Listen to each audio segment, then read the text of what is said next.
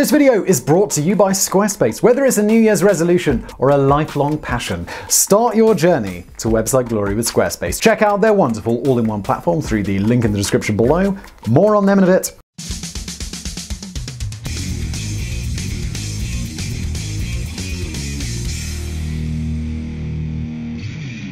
In terms of controversial topics, you'd be hard-pressed to find a more contested subject than the disposal of nuclear waste. The spent nuclear fuel from all of those weapons stockpiled during the Cold War and waste generated from nuclear power stations needs to be stored somewhere, as it can't be safely disposed of. But the periods of time that we're talking about here are simply staggering. The most dangerous and long-lasting waste could remain radioactive for up to 1 million years. Even low-level waste could take up to 10,000 years, which is no doubt a difficult selling point for any residents living nearby to a proposed nuclear waste dump. The United States is one of the two biggest producers of nuclear weapons and has an awful lot of nuclear waste that needs long-term storing, and one proposed site lies roughly 130 kilometers northwest of the Las Vegas Valley at a place called Yucca Mountain. The proposed Yucca Mountain nuclear waste repository was designed as a series of tunnels that would be able to accommodate large amounts of high-level nuclear waste, but has faced withering attacks ever since the project was approved in 2002, with just about every conceivable group voicing their opposition. The project, which has already seen extensive excavation work, has been in limbo since 2011 when federal funding ended, leaving nuclear waste steadily building up across the country. That doesn't sound like a good situation. As much as we hate having to store nuclear waste, we kinda gotta do it, guys.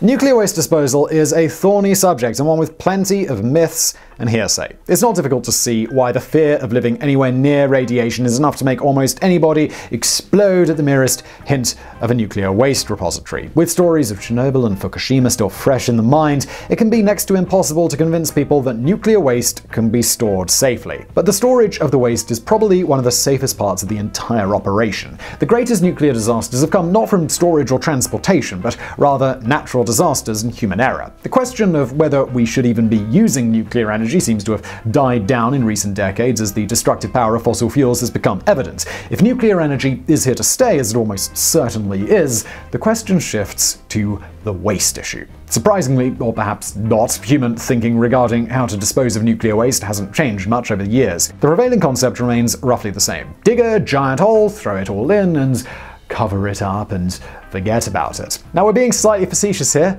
but really not overly so. Most low-level waste uses near-surface disposal, which, as it sounds, means the waste is stored below ground but still relatively close to the surface, usually in the tens of meters. This has been done in the Czech Republic, Finland, France, Japan, Netherlands, Spain, Sweden, the UK, and the USA. However, storing high-level waste is quite a different matter. This needs to be stored much further down, and here is where the problems lie. While numerous countries have explored the possibility and some have even selected sites, only Finland is nearing completion of its own deep geological disposal site for high-level waste. And do not worry, we will certainly be elaborating on that later in today's video. It is estimated that 22,000 cubic meters of high-level waste is currently awaiting storage across 14 Western countries, while the amount in China and Russia remains unknown, but is generally considered to be pretty substantial. What is clear is that we have absolutely no idea what we're going to do with all of this waste in the long run. As of early 2020, there were 57 nuclear plants in operation across the United States, totaling roughly 20% of the nation's total energy output. These reactors produce around 2,000 tons worth of waste every single year, and that's on top of whatever comes from nuclear weapons. There is a lot of waste in desperate need of a long-term home.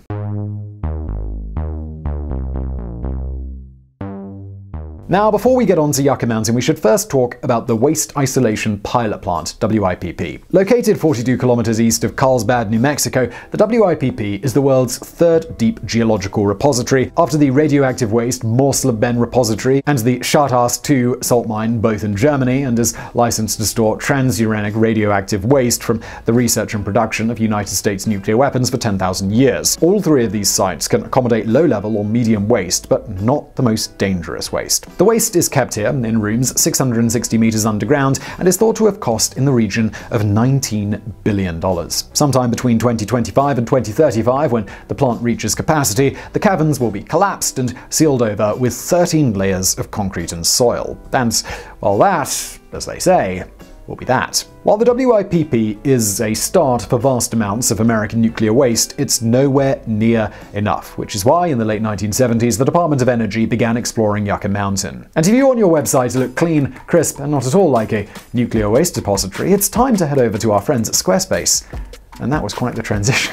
Look, the new year is just days away, so whatever that new thing you're thinking about doing in that new year is, well, it's time to do it with Squarespace. Squarespace is the platform to use when you're ready to get started on your next web project. You're looking to get in and out quick without thinking too much about what your website should look like? Bam! Use one of their quick, beautiful templates to make a website that's fresh for you. Or maybe you're more of a hands-on person, you've got lots of opinions and ideas about how it should look. Well, Squarespace gives you all of the customization options you could ever want. Also, there's no updates, no patches, no tech BS to deal with. And once you're done setting up your website, tinkering with the design if you're so inclined, or maybe just playing with the colors, there are so many extra features that Squarespace provides so that your website can thrive. Email campaigns, patronage portals, social integrations, member-only areas, analytics, commercial options, 24/7 customer support.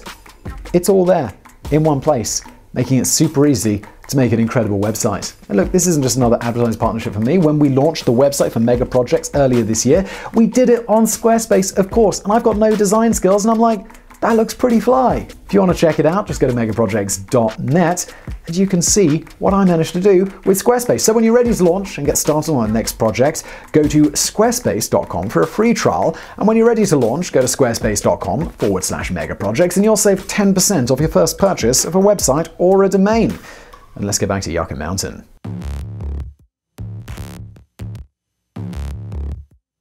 In 1978, Yucca Mountain joined a shortlist of 10 sites across 6 different states that would potentially be able to accommodate 77,000 tons of nuclear waste by 2015. By 1985, that number had been whittled down to just 3, and President Reagan authorized extensive analysis of sites in Hanford, Washington, Deaf Smith County, Texas, and Yucca Mountain. 2 years later, Yucca Mountain was the last man standing. But even then, things were still a long way off. Initially, it had been hoped that Yucca Mountain could begin accepting nuclear waste in 1998, but that proved hopelessly optimistic. A long preliminary tunnel was dug within the mountain, and countless scientific surveys have been carried out to determine the feasibility of turning the depths of this mountain into the most radioactive spot on the planet. On the 23rd of July 2002, President George W. Bush officially gave the go-ahead for the project, but it hit a political brick wall almost immediately. During the 2006 midterm elections, Harry Reid, a Nevada senator and fierce opponent of the Yucca Mountain project, became Senate Majority Leader and didn't take long to voice his position on the proposed repository side, saying, "Yucca Mountain is dead.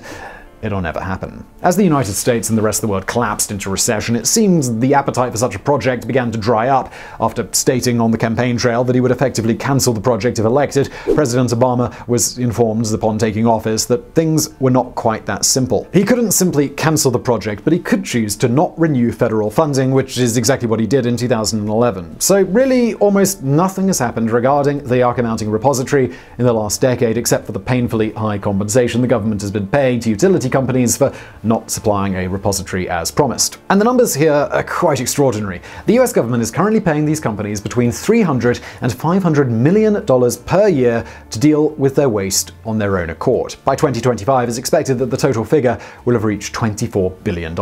Now, it might be easy to grumble about greedy corporations here, but the truth is the US government stated legally that Yucca Mountain would begin accepting waste in 1998. 22 years on, not only is that still not happening, that promise is costing a staggering amount of money. The election of Donald Trump appeared to push the project back into favor, but his administration's efforts stalled in the US Senate. Trump then appeared to switch sides by stating that he agreed with the people of Nevada and didn't want the site as a dumping ground. But in 2018, things seemed to swing 180, with his administration once again pushing for Yucca Mountain to be used. But yet again, efforts ran into a brick wall, and by 2019, the entire project just hangs in political limbo.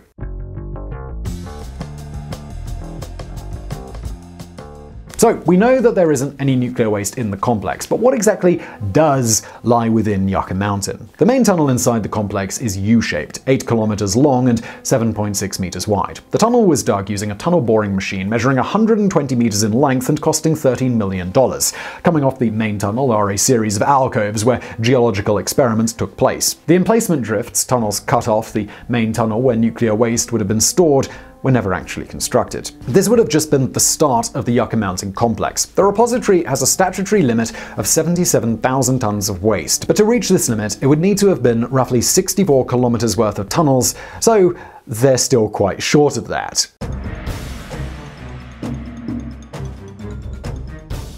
Where to start on this one? Opposition for this project has been torrential from almost every corner. Consistent polls have shown that roughly 2/3 of those living in Nevada are against the repository, or should I say they're against the repository in their own state. Concerns have been raised about the environmental impacts, not necessarily now, but in thousands of years. The Department of Energy, DOE, has stated that for the first 10,000 years, the mean public dose of radiation would be 0.24 millirems a year, which would rise to 0.98 millirems year after year, both levels well within national safety guidelines. To give you some good comparisons, a hip X-ray results in a dose of around 83 millirems, while a CT head or chest scan is roughly 1,110. And in fact, there is natural radiation all around us. It's estimated that the average US citizen experiences background radiation of roughly 350 millirems without being anywhere near a nuclear facility. Then there was the question of scientific research. As early as 2005, doubts were raised about the falsification of some of the quality assurance documents on water infiltration. No significant proof was presented to back up these claims, and a series of white papers and further research certainly appeared to suggest that there had been no wrongdoing. In 2006, an independent group, Sandia National Laboratories, was brought in with the hope of calming the debate once and for all and delivering a clear and honest assessment. They did, but it didn't work. Public opinion has hardened considerably on the subject, and changing minds seems to be virtually impossible at this stage. Another contentious issue was how to transport all of this nuclear waste to Yucca Mountain. A rail route was considered the most viable, either through the Caliente Corridor or the Mina Corridor, which would have required the permission of the Department of Defense and the Walker River Paiute tribe whose territory the line runs through. Road routes were also explored, but it was generally agreed rail would be better. If you thought the idea of storing nuclear waste in a mountain was controversial, the idea of high-level waste trundling past homes on railway lines proved unpalatable for many as well. However, just by the way, an estimated 25,000 individual shipments of high-level waste have been made around the globe with zero incidents. But let's be honest, it's come down to politics and public opinion. Most people are vehemently against the project, and any politician who doesn't stand firmly against it is likely to see their dreams of a long political career cut rather short.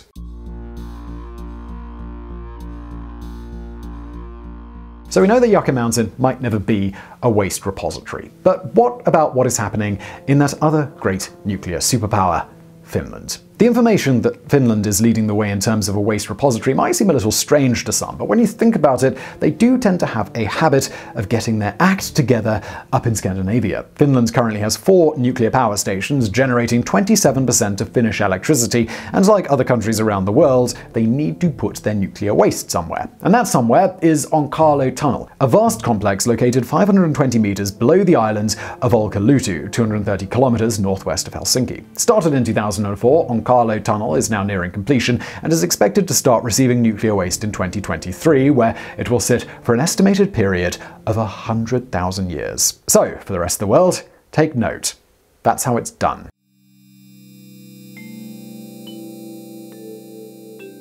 Okay, so let's get back to Nevada. Positions are now so firmly entrenched that it seems unlikely that Yucca Mountain is going to be used as a nuclear waste repository anytime soon. But while Nevada locals might celebrate that fact, it still doesn't solve the dilemma of what to do with more than 90,000 tons of nuclear waste currently held in temporary storage facilities across the United States. This is a major problem that needs addressing sooner rather than later. As the world tries to wrestle itself away from fossil fuel addiction, nuclear energy is likely to play an even greater role in the future, whether we agree with it or not. Unless we suddenly find a miracle use for nuclear waste, the United States is going to need to find a long-term repository quickly. But let's be perfectly honest, even if Yucca Mountain began taking waste tomorrow, its storage capacity is limited, and it's already less than the waste currently in the country. What is terrifying is that these decisions made now will have potentially life-changing and even global-changing effects in thousands of years. To give you an example of this, at the WIPP, which I mentioned earlier,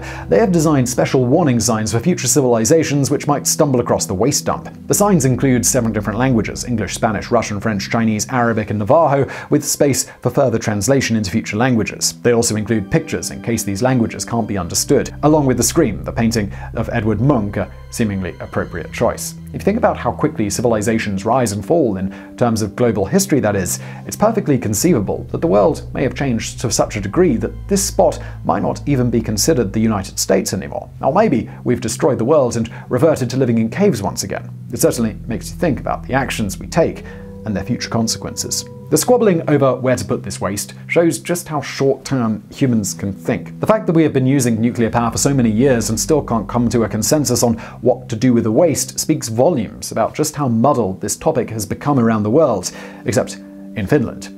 Nuclear waste is a headache that is not going to go away anytime soon. And as for Yucca Mountain, well, it looks like it's just going to stay a mountain. So I really hope you found that video interesting. If you did, please do hit that thumbs up button below. If you've got a suggestion for future mega projects, use the comments below. Also, please do check out our fantastic sponsor, Squarespace, who I'm linking to below. And thank you for watching.